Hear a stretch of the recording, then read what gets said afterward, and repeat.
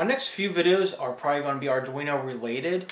I got a project in my head that I want to work on, so I contacted ICStation to see if they can send me a few items so I can try it on out and see if it'll work for the project I want to do.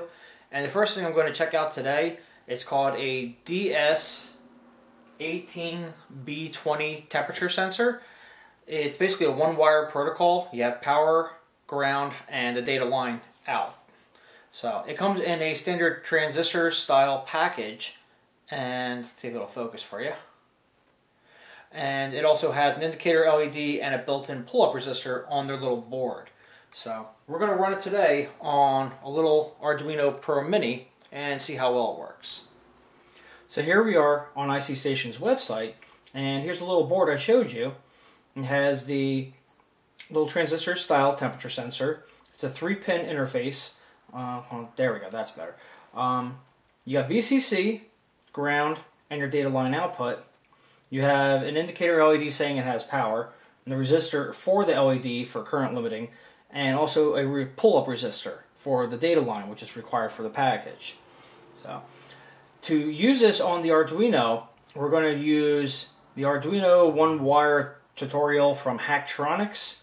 Partially down the page, you'll see one-wire Arduino library, or if you look in the lower left of my browser right now, it says hacktronics.com/code/onewire.zip. Download that. That will get you the library that will enable the Arduino to use it, plus a few examples. So, I'm not going to show you how to install libraries. Hopefully you know how to do that by now. Just minimize this. Let's go into our Arduino IDE. We'll go to our examples. Here's one wire installed, and we're going to use this one, the DS18X20 temperature. Close out the blank window.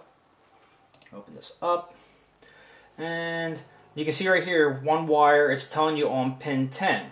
Now the way I wired this is you got ground and VCC are positive coming from the Arduino Mini, and the data line runs over to pin 10 of the Pro Mini. So, now that everything's set up, we'll go ahead and upload it real quick.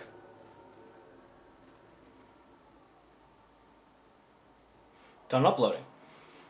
Let's go to our tools, our serial monitor, and it's telling it's a chip DS18B20, and it's scrolling so fast. Let me tell it not to auto scroll here. It's just going to keep on going. The data information, which I have no clue how to decode it, and then it tells the temperature, 25.31 degrees Celsius or 77.56 degrees Fahrenheit. No more addresses for it to access. Now let me tell it to scroll again and go all the way down to the bottom, and we keep an eye on the temperature here. It fluctuates slightly, but not too much. Now I'm going to pick it on up. I'm going to heat it up a little bit.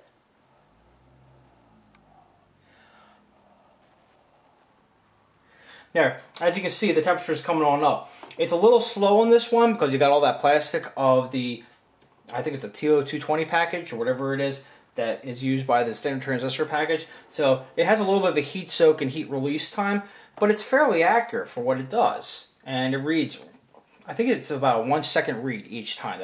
You're allowed to read it 1 hertz or 1 time a second. Anything faster, if you try to change with the software at all, I think it'll just dump the same value at you. It's not ready yet. So that was really easy to get working.